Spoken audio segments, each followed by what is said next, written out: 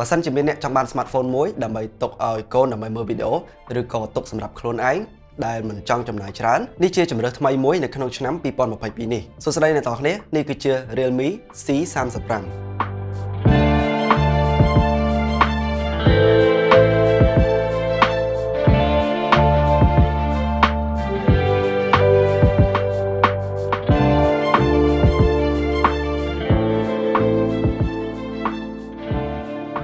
ជាមួយនឹងតម្លៃត្រឹមតែ$179នេះអាចជាមិនមែន smartphone ដែលមានកម្លាំងខ្លាំងនិងមានកាមេរ៉ាច្បាស់ល្អឬក៏អេក្រង់ OLED 90Hz ឡើងទេគឺយើងអត់រំពឹងពីចំណុចទាំងអស់នេះនៅក្នុងទូរស័ព្ទតម្លៃ$179ទេប៉ុន្តែវាមានរបស់3យ៉ាងដែលសំខាន់សម្រាប់អ្នកប្រើប្រាស់ទូទៅប្រចាំថ្ងៃទី1តាក់ទងជាមួយនឹងការ design ទី2តាក់ទងជាមួយនឹងកាមេរ៉ាហើយចំណុចទី3ដែលធំជាងគេគឺតាក់ទងជាមួយនឹងទំហំថ្មYes 5000 mAh គឺយើងតែងតែឃើញហើយគឺមិនធ្វើយើងភ្ញាក់ផ្អើលប៉ុន្មានទេប៉ុន្តែសរុបមកយើងចង់ដឹងថាតើវាធ្វើបានល្អប៉ុណ្ណាហើយវាស័ក្តិសមជាមួយនឹងតម្លៃដែរឬក៏អត់អញ្ចឹងតាមដានជាមួយខ្ញុំទាំងអស់គ្នា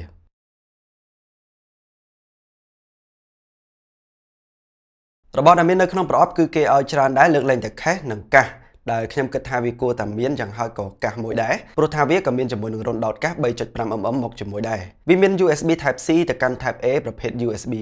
2.0 វាមានដុំសាកលឿនទំហំ 18W ដែលខ្ញុំគិតថាវារៀងស្ទើរបន្តិចចំពោះកម្លាំងថ្មដែលមានរហូតដល់ទៅ 5000 mAh ប៉ុន្តែខ្ញុំនឹងបង្ហាញពីការសាកថ្មនៅពេលបន្តិចទៀតរបស់ផ្សេងក្រៅពីនេះគឺអត់មានអ្វីទេក្រៅពីមកជុលចាក់ SIM មួយទៀត Realme C35 នេះគឺមាន2ពណ៌សម្រាប់ឲ្យយើងជ្រើសរើសទី1គឺពណ៌ខ្មៅនិងទី2ដែលខ្ញុំកំពុង review នេះគឺ Realme បានហៅវាថា glowing green វាមិនសូវជាប្លែកទេដោយសារតែពណ៌នេះគឺដូចខ្លាំងមែនទែនគឺដូចជាមួយនឹង iPhone 12មិនមែនដូចតែពណ៌ទេគឺដូចទាំងរូបរាងថែមទៀតនិយាយមែនទែនទៅទាំងការ design ផ្ទាំងកាមេរ៉ាវ៉ាន់ព័ទ្ធជុំវិញការ design មើលទៅបែបជ្រុងដាក់ material កញ្ចក់គឺមើលទៅដូចជា iPhone 12មែនទែនហើយម្យ៉ាងទៀតដោយសារតែ iPhone 12ក៏មានជាមួយនឹងពណ៌បៃតងខ្ចីនេះដូចគ្នាដែរដូច្នេះពេលដែលកលេចមើលពីចម្ងាយគឺយើងពេលខ្លះយើងអាចច្រឡំជាមួយនឹង iPhone 12សម្រាប់ material កញ្ចក់ថ្លានៅផ្នែកខាងក្រោយនេះគឺវាមិនសូវឃើញស្នាមម្រាមដៃខ្លាំងពេកទេប៉ុន្តែវានៅតែឃើញអញ្ចឹងមួយទៀតគឺវារៀងរអិលបន្តិចនៅពេលដែលយើងចាប់កាន់ខ្ញុំរៀបកំណត់ឲ្យអ្នកទាំងគ្នាបិទជាមួយនឹងស្គុតគ្រើមឬក៏ស្វែងរក case ដើម្បីប្រើជាមួយវាដើម្បីកុំឲ្យកាន់ទៅមានសភាពរអិលចំពោះវ៉ាន់ព័ទ្ធជុំវិញរបស់វាគឺផលិតពីជ័រផ្លាស្ទិកដែលខ្ញុំអត់ចម្លែកចិត្តទេសម្រាប់តម្លៃប៉ុណ្នេះចំពោះប៊ូតុងសំឡេងវិញគឺវាដាក់នៅផ្នែកខាងឆ្វេងហើយនិងប៊ូតុង power វាដាក់នៅផ្នែកខាងស្ដាំដែលវាមានតួនាទីជា sensor scan ក្រយៅដៃថែមទៀតវា scan លឿនប៉ុន្តែវាអាចនឹងខុសនៅពេលដែលម្រាមដៃយើងប្រែប្រួលបន្តិចជាពិសេសគឺម្រាមដៃរបស់អ្នកដែលមានស្នាមរបកនៅខែនេះគេបានធ្វើឲ្យវាលឹបចូលទៅក្នុងសម្រាប់ផ្នែកប៊ូតុង power នេះហើយពេលខ្លះវារៀងពិបាករកបន្តិចដែរជាពិសេសគឺនៅពេលយប់ផ្នែកខាងក្រោមវាមានជាមួយនឹង USB Type C speaker មួយគ្រាប់រួមជាមួយនឹងរុន microphone speaker នេះគឺវាឮខ្លាំងតែមិនសូវជាឮ clear ប៉ុន្មានទេសម្រាប់រុនដាក់ SIM វិញគឺវាអាចដាក់ SIM បាន2រួមជាមួយនឹង SD card រហូតដល់ទៅទំហំ 1TB បានក្នុងពេលតែមួយថែមទៀតហើយទម្ងន់សរុបរបស់ Realme C35 នេះគឺ189ក្រាមសរុបនៃផ្នែករូបរាងខ្ញុំឲ្យវា7/10ដោយសារតែវាមានរូបរាងស្អាតជាមួយនឹង material កញ្ចក់ប៉ុន្តែវាមានមាឌធំនិងរាងធន់បន្តិចសម្រាប់ការចាប់កាន់ប្រើប្រចាំថ្ងៃក៏ប៉ុន្តែយ៉ាងណាក៏ដោយរូបរាងនេះគឺវាអាចច្រឡំជាមួយនឹង iPhone 12ដែរបើសិនជាយើងអត់បានពិនិត្យទេហើយខ្ញុំពេញចិត្តជាមួយនឹងពណ៌បៃតងខ្ចីនេះចូលមកដល់ផ្នែកអេក្រង់វាប្រើអេក្រង់ 6.6 អ៊ីងកម្រិត Full HD ហើយកម្រិតច្បាស់របស់វាគឺ401 ppi កម្រិតពន្លឺរបស់វាឡើងកប់រហូតដល់ទៅ600 nit គឺ peak brightness ហើយអេក្រង់នេះគឺជាប្រភេទ IPS LCDកម្រិតប៉ុណ្នេះគឺវាជាកម្រិតមួយដែលមាននៅលើ smartphone តម្លៃមធ្យមភាគច្រើនវាភ្លឺវាច្បាស់តែកម្រិត contrast និងការបង្ហាញពណ៌គឺវានៅក្រោម AMOLED វាមានត្រឹម 60Hz refresh rate និងមានការខ្វៀលអេក្រង់ដើម្បីដាក់កាមេរ៉ាមុខចូលហ្គេមអេក្រង់វាមិនស្ដាងពេកទេជាពិសេសនៅផ្នែកខាងក្រោមនេះតែម្ដងក៏ប៉ុន្តែខ្ញុំអត់មានបញ្ហាទើសទាល់ក្នុងការប្រើប្រាស់ជាមួយនឹងអេក្រង់នេះទេអេក្រង់ប្រភេទនេះគឺវាជាអ្នកបង្ហាញ social media មើលវីដេអូនិងលេងហ្គេមមួយចំនួនដែលមិនឲ្យពិបាកចិត្តទេហើយ touch response របស់វាក៏មាន response ល្អដែរសរុបនៃផ្នែកអេក្រង់ខ្ញុំឲ្យវា7/10ដូចគ្នាវានឹងបាន8/10បើសិនជាវាប្រើជាមួយនឹងអេក្រង់ AMOLED ក៏ប៉ុន្តែខ្ញុំគិតថាវានឹងមានតម្លៃលើសនេះចូលមកដល់ផ្នែកកាមេរ៉ា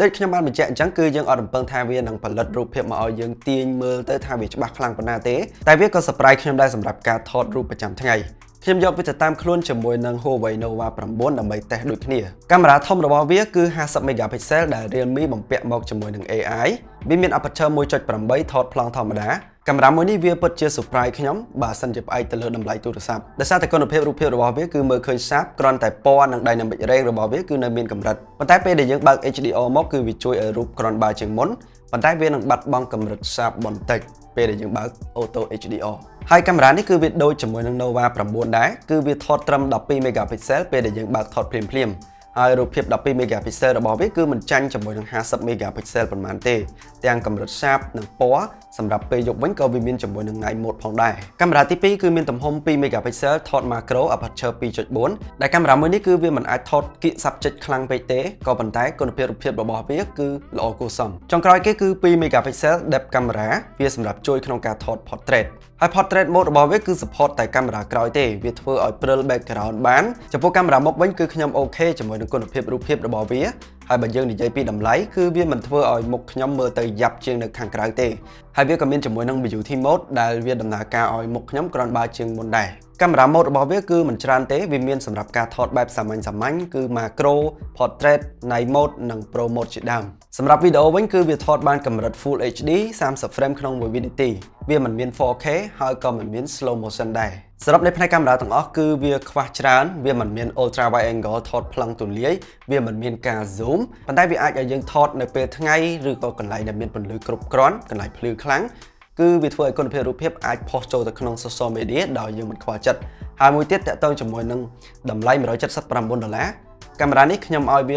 7.5 លើ 10 ចុះមកដល់ផ្នែកកម្លាំងម៉ាស៊ីនម្ដងវាប្រើជាមួយនឹង chip Unisoc Tiger T616 ទំហំ RAM 4GB ទំហំផ្ទុក 64GB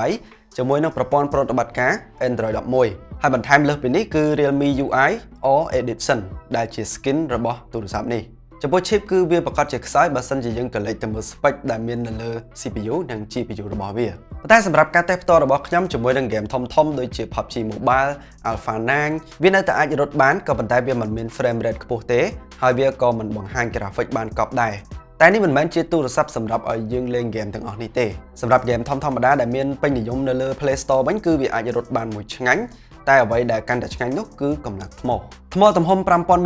mAh ជាមួយនឹង chip សន្សំថ្មរបស់ Realme C35 នេះគឺវាពិតជាស៊ីថ្មតិចមែនទែនប្រើកម្រិតស្រាលពេញមួយថ្ងៃគឺវាមិនទាន់អស់ទេប្រើកម្រិតធ្ងន់ពីព្រឹកដល់ថ្ងៃត្រង់គឺវានៅសល់ច្រើនភាគរយទៀតហើយបើសិនជាយើងទុកចោល standby គឺវាមិនរាប់ថាសល់ប៉ុន្មានម៉ោងទេគឺវារាប់គិតជាថ្ងៃតែម្ដងបើសិនជាយើងទុកចោលហើយ Realme គេបានប្រាប់ទៀតថាបើសិនជាថ្មនៅសល់ 5% ហើយយើងបើកជាមួយនឹង Super Power Saving Mode គឺវាអាចធ្វើការ call បានរហូតដល់ទៅជិត 2 ម៉ោងហើយពេលដែលយើងសាកថ្មវិញគឺយើងប្រើពេល 1 ម៉ោង 40 នាទីសម្រាប់ការសាកពី 0 ដល់ 100% អាចថា 1% យើងចំណាយពេល 1 នាទីនេះក៏ដោយសារតែថ្មរបស់វាទំហំធំរហូតដល់ទៅ 5000 mAhហើយវា support ជាមួយនឹងការសាករបស់ឆ្នាំងសាកលឿនត្រឹម 18 វ៉ាត់ចុះមកដល់មតិយោបល់សរុបរបស់ខ្ញុំម្ដង Realme C35 នេះគឺជា smartphone កម្រិតមធ្យមមួយដែលមិនមានរបស់សម្រាប់អ្នកផ្ដោតទៅលើ spec ច្រើនជាងពេលដែលប្រើជាក់ស្ដែងចង់បានទេប៉ុន្តែវាជា smartphone ដ៏ល្អមួយសម្រាប់តម្លៃដ៏មហាធូរថ្លៃគឺខ្ទង់ 70,000 រៀលជាងយើងបានរូបរាងស្អាតអេក្រង់ភ្លឺច្បាស់ល្អកាមេរ៉ា 50 megapixelកម្លាំងថ្មកាន់បានយូរសម្រាប់ការអូសជាមួយនឹង Facebook TikTok មើល YouTube ជាដើមនេះគឺជាជម្រើសមួយដែលចំណេញនៅក្នុងឆ្នាំ 2022 នេះអរគុណអ្នកនរគ្នាសម្រាប់ការចូលមើលវីដេអូមួយនេះបើពេញចិត្តកុំភ្លេចឲ្យមេដៃនិង Subscribe នៅខាងក្រោមជួបជាមួយខ្ញុំនៅវីដេអូបន្តទៀត